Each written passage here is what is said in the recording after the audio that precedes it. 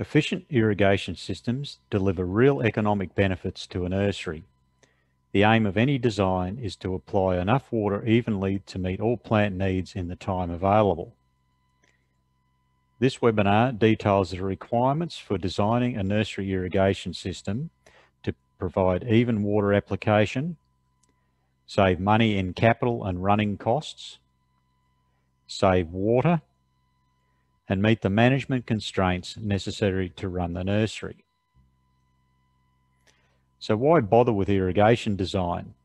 There are many systems that have been installed without going through this process. However, these designs are unlikely to be as water and energy efficient and as easy to use as a well-designed irrigation system. As mentioned at the start of the webinar, a good irrigation design will apply sufficient water evenly to meet all plant needs in the time available. The irrigation system should be hydraulically sound and operate at the correct pressure. To achieve this, the system needs to have the appropriate pipe sizes, layout, emitters, discharge rates, and control systems.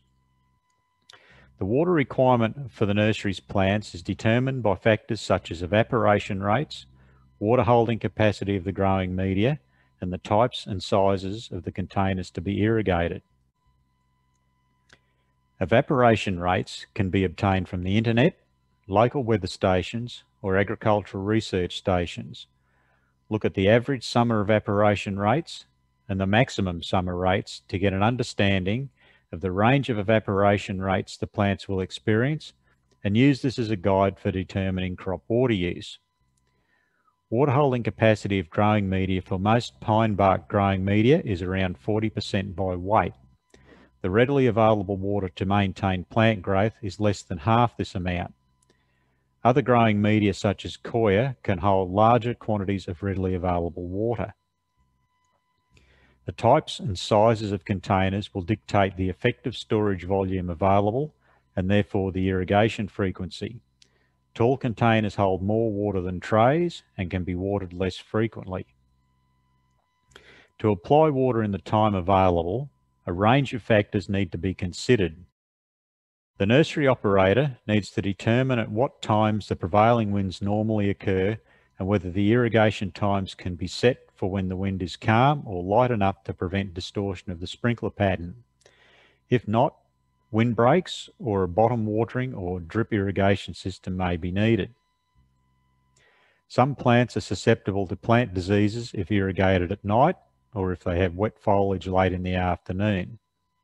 The operator should decide the best time to schedule irrigation to prevent this, or perhaps use a system that does not wet the foliage, such as drip irrigation.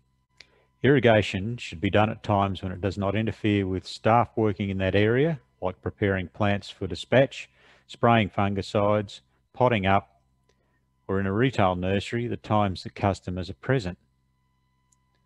It may be possible to take advantage of cheaper power tariffs by pumping off peak, and the nursery operator should also consider discussing water supply arrangements with the local authority if water supplies are limiting.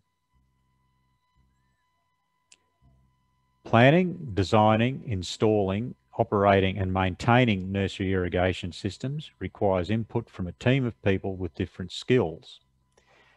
The team includes the nursery owner, who is responsible for overseeing the process and communicating with and coordinating the members of the team. Production staff who will manage the system on a day-to-day basis and may have some input into the construction of the system.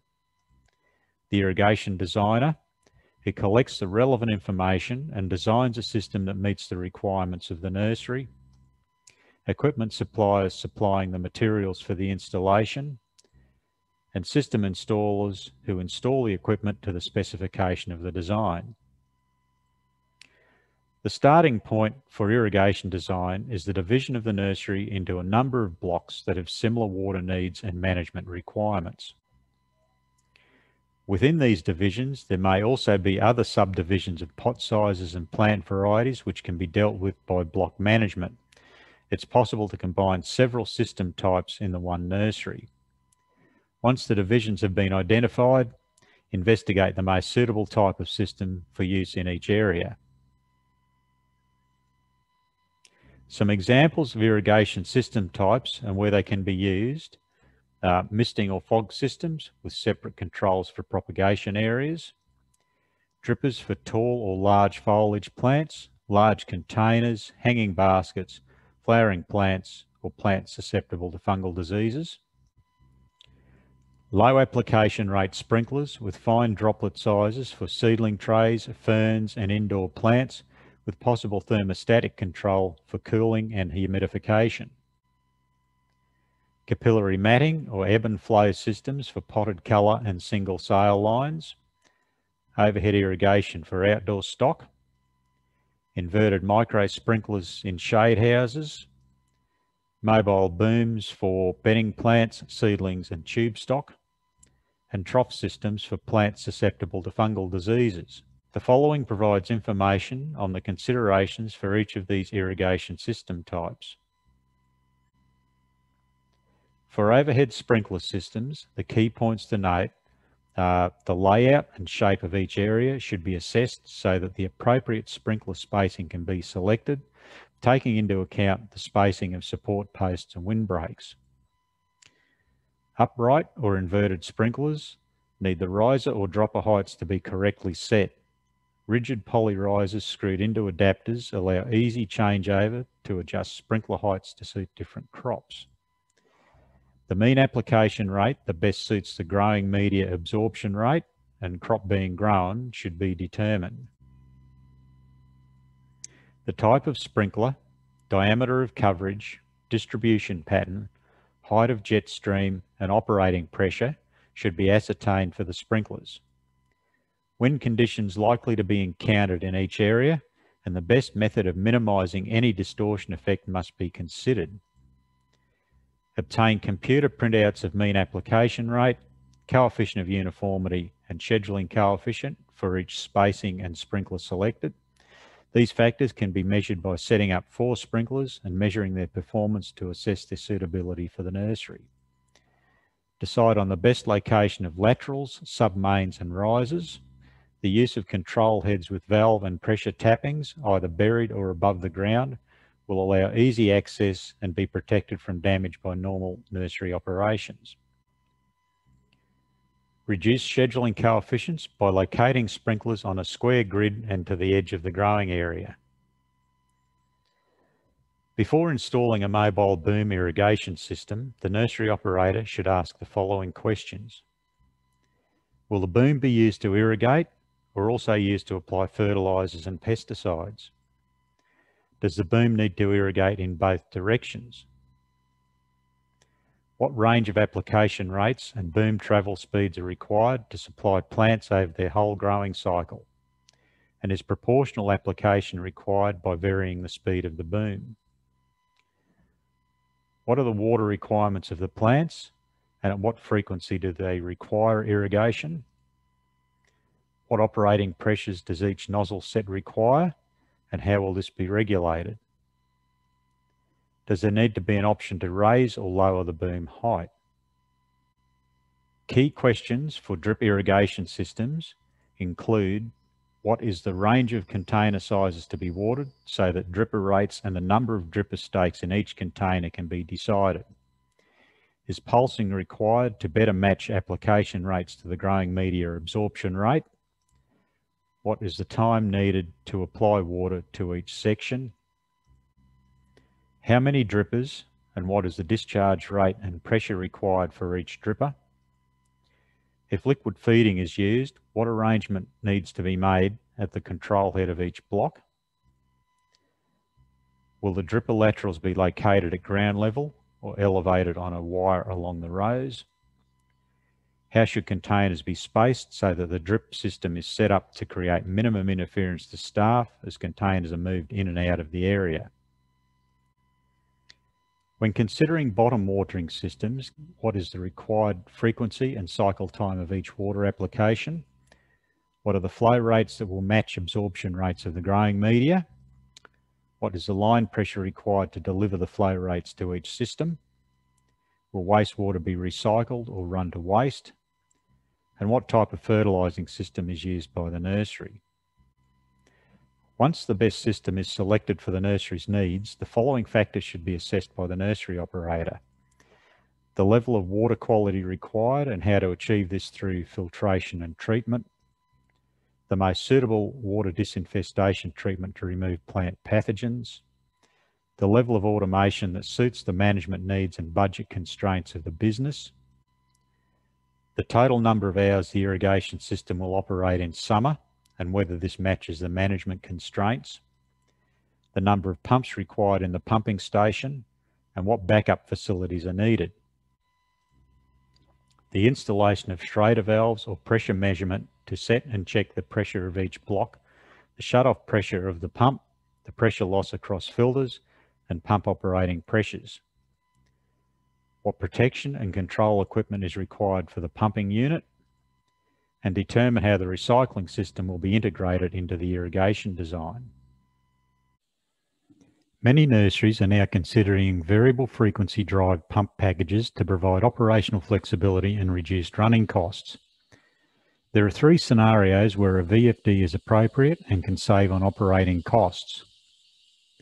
When a constant pressure is needed but the flow rate is variable, for example, all the irrigation zones are designed to operate at the same pressure but are scheduled to overlap during irrigations, the VFD will increase pump speed to meet the flow demand.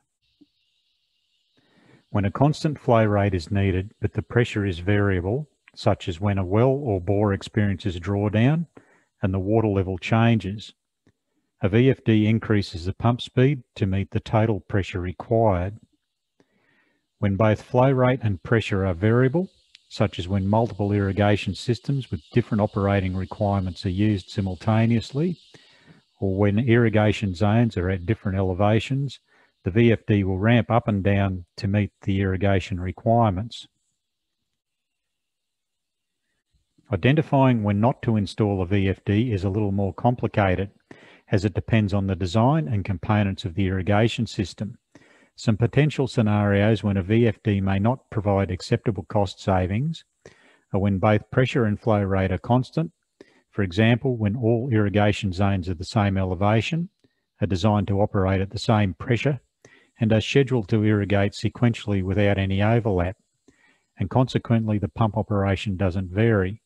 In this case, a single constant speed pump sized correctly can provide efficient operation.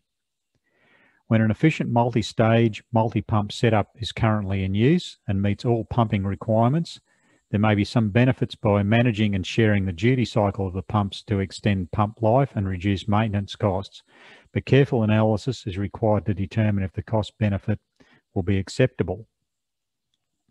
A VFD may not be able to effectively control the pressure in systems with a high static pressure where water is being pumped to high elevations. When pumps operate for extended periods at low flow conditions, there is a risk of the motor overheating. Small pumps that only operate for short periods of time may not have acceptable payback periods for the extra cost of a VFD.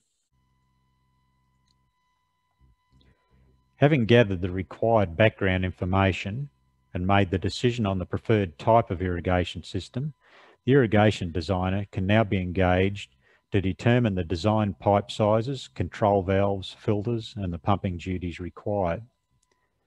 The designer can then prepare a list of equipment required to build the system, and then prepare plans and drawings to show positioning and arrangement of equipment to meet the nursery's requirements. The designer can be called on to assess the installation or verify its adequacy. And if required, the designer can also comment on alternative arrangements or equipment suggested by equipment suppliers and installers. Following the completion of the design, the equipment supplier and installer can now prepare a quotation for the supply and installation of the equipment. Once approved, supply and install the equipment. After installation, check that the system meets the requirements of the design by operating and performing all necessary checks and comparing the results with those specified by the designer. Measure and calculate mean application rate, coefficient of uniformity, and scheduling coefficient for each block. And advise the nursery owner of the maintenance and warranty periods of the equipment prior to acceptance. The nursery operator should always discuss any suggested changes, additions, or modifications with the designer prior to acceptance and installation. The nursery owner and the production staff, with assistance from the irrigation supplier and designer, should develop a maintenance plan for the care and ongoing operation of the system. The maintenance plan should detail the service requirements of the pumping equipment. Each component has its own maintenance requirements and must be inspected and serviced regularly to maintain the operation of the original installation. The schedule for maintaining filters and valves in accordance with the manufacturer's recommendations. The schedule for checking the operation of sprinklers for both discharge and pressure and assessing replacement needs. The protocols to check water quality of irrigation and runoff water, fertiliser concentration and leachate volume. The protocols to check the disinfestation system operation and monitor chemical use and effectiveness. Protocols for monitoring fertigation system performance, fertiliser use and concentrations. A design brief is used to provide a summary of information to an irrigation designer to enable them to design an irrigation system. This table is a way of summarising the relevant information to give to the irrigation designer so they have an understanding of the specific requirements for your crops and nursery. The first step in the process is to list the range of plants and container sizes grown and the conditions they are grown in, such as the shade level and growing structures. The second task is to specify the type of irrigation you prefer for each crop. This is an important decision to make, and there are many factors to consider in deciding which irrigation type is the best. In the last section, information is input on the timing of irrigation. Firstly, specify the maximum hours per day for irrigation in each of the areas. This needs to take into account the type of irrigation systems and the climate and operational constraints of your nursery. Then consider a timetable of hours that are suitable for irrigation in summer, as this will usually be the maximum times required. In conclusion, designing an irrigation system is not solely about pumps and pipes. It's about plant water requirements, management constraints, and watering evenly. These are the nursery operator's domain. Once these are determined, a good irrigation designer can prepare an efficient design that supports a profitable nursery operation, resulting in a system that works for you, not you working for the system. More information on designing nursery irrigation systems can be found at these websites and in these publications. For more information, contact the Nursery and Garden Industry Queensland. This webinar was produced using funding from the Queensland Government Department of Natural Resources, Mines and Energy under the Farm Water Futures project.